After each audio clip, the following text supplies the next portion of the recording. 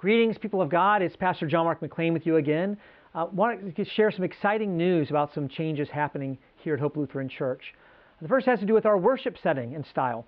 We are going to be returning back to our normal order of worship we had before COVID, which means at the end of our worship services, instead of leaving directly from communion at the back of the church, we'll be returning communion to the front of the congregation, up near the altar and the chancel rail.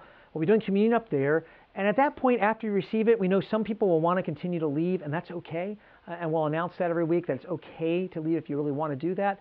But for others that want to go back and meditate and pray as we have in years past, you'll be returning to your pews.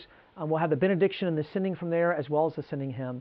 It also means for those that remain and leave in the way we used to, the pastors won't be shaking hands yet the way we used to, but we will be at the doors or outside the doors where you can say farewell to people and have a moment to dialogue with you. We have missed that dearly, and we know many of you have as well, and we're excited about that return. It will mean a little change, and so that'll be happening the weekend of the 8th and 9th.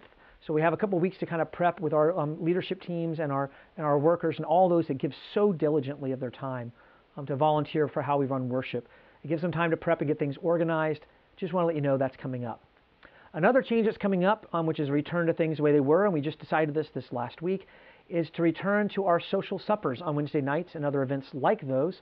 There'll be more information coming out in the near future about that, but we do have some dates early in May set for that. Be watching the blast emails to come out, their constant contact, as well as verbal announcements on weekends and other options of ways to get that out to you.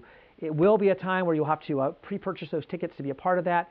There will be limited seating for those, but we will be adding those back and then expanding those as time goes on. We know many have been excited about that, both at the men's breakfast and other events too, but especially social suppers, and yes, even fish fries coming back.